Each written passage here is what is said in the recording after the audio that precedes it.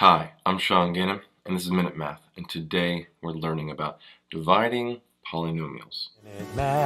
Minute Math, when you need help you use Minute Math.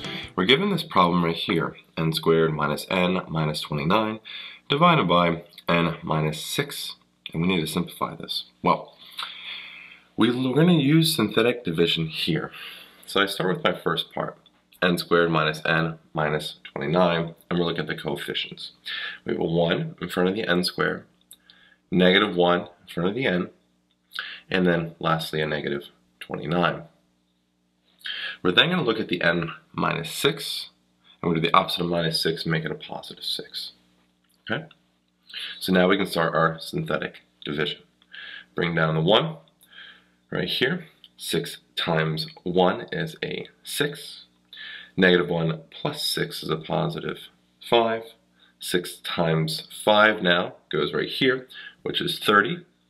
And negative 29 plus 30 is a positive 1. And this positive 1 is our remainder.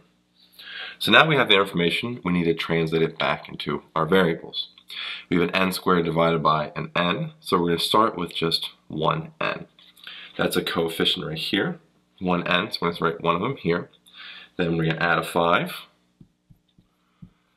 plus our remainder, which is 1, over what's left over here, n minus 6.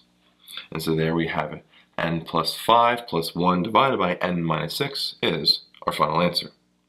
Hope this video was helpful, and if it was, please subscribe to this YouTube channel and like this video. This helps us make more free math lessons for you and for everyone else. So as always, thanks for watching.